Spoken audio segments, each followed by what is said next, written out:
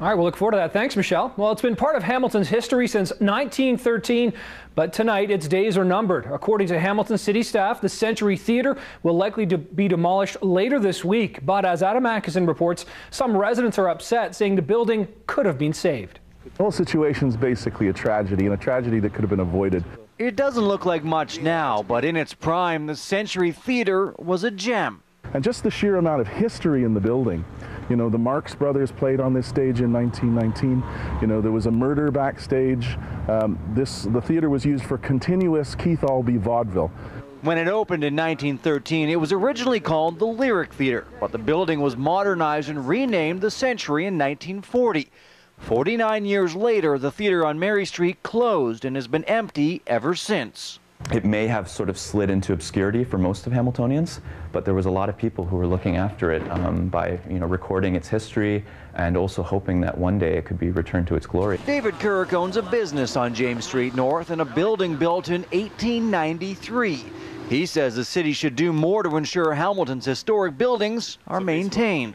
There's probably no hope for this building, but what we can do is use these buildings to protect the other buildings we have in the downtown.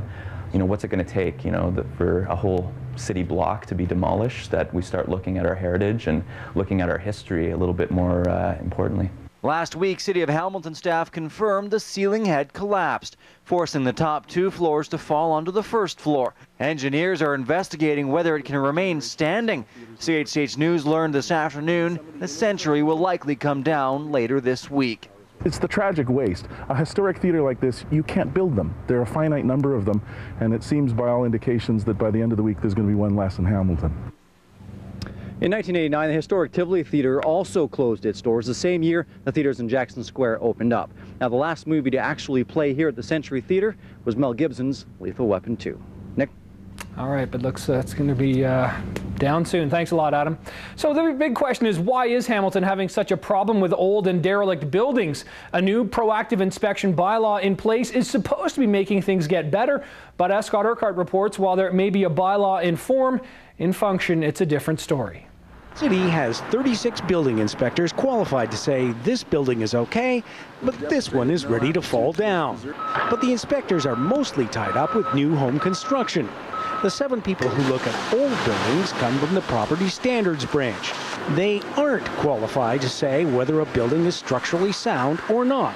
But if our officer during that time, during their inspection, they find a crack or some loose mortar, they would forward it onto the building department. this building behind me at King and Hess has been abandoned for more than a decade. There's been at least 5 separate arson fires here, and the roof is totally collapsed. So why hasn't this building been torn down? The way the law is written now, you need a building permit to tear down the old building. So you have to have a plan in place to replace it, and the building has to go up within 2 years. And there are no plans in this economy to do anything with this wreck. And so it will stand here until perhaps it falls down. It's the same with a lot of derelict buildings. And even if the enforcement branch sees something that could potentially be hazardous, again, that falls under the jurisdiction of the building department.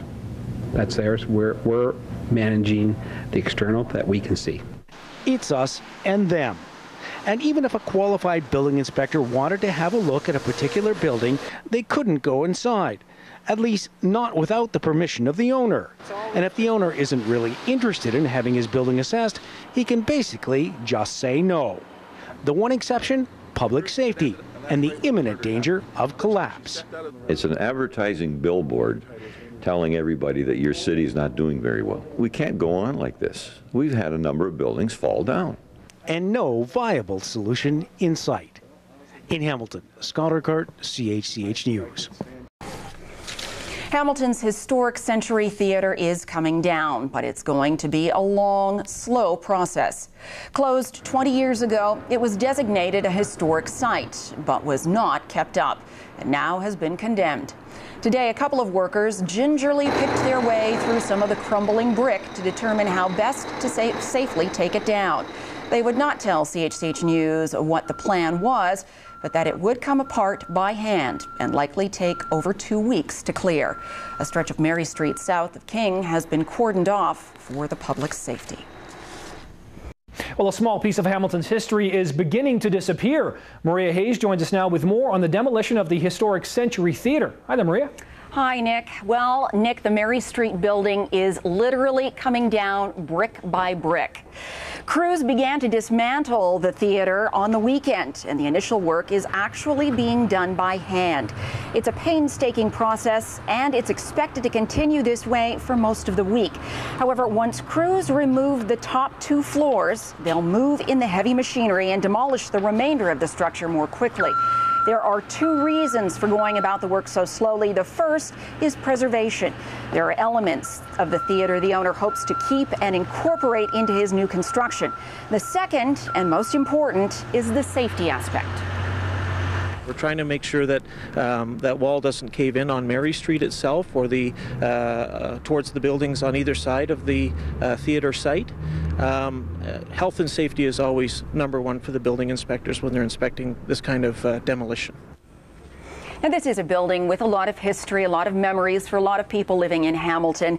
Anyone hoping to just catch a glimpse of the Century before it's completely gone should do so rather quickly.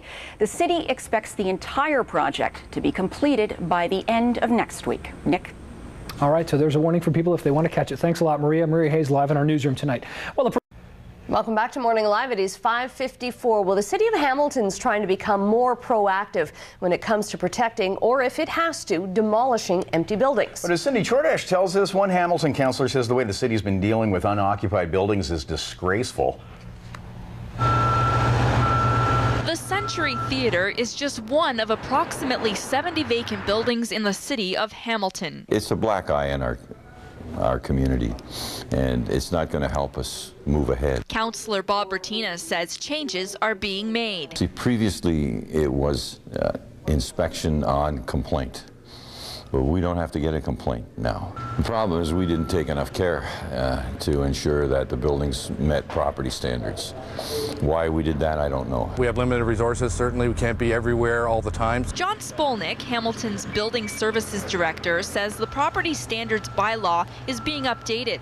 The city orders owners of vacant buildings to board up their windows and make sure a roof is in place. If an empty building is not properly maintained, the city could take steps to have it demolished at the owner's expense. That process starts with property standards officers looking at the building. When there's indications that there's some type of deterioration, then it would move through to the building inspections. Inspections of vacant buildings will happen every 3 months. Don Harrow, an antique store owner beside this vacant building on King Street, says an empty building poses a threat to public safety. When you see a building like this that's been sitting here for almost 20 years, vacant, and at the entranceway to our downtown core, it certainly is not a welcoming sight to try and bring people down to the downtown. I think it's a challenge, and I think it's something that we're going to continue to be challenged with. Contractors say they're still picking away at this building using their hands. It'll be a couple weeks before the Century Theatre is completely demolished. Cindy Chordash, CHCH News, Hamilton. Well, the Century Theatre in Hamilton is now just a pile of bricks and rubble. This is all that's left of the Century Theatre this evening. Demolition of the derelict building was ordered earlier this month after it started caving in. The theatre, which opened as the Lyric nearly a century ago, closed in 1989. It's been vacant ever since. A proposed condo project for the building never got off the ground.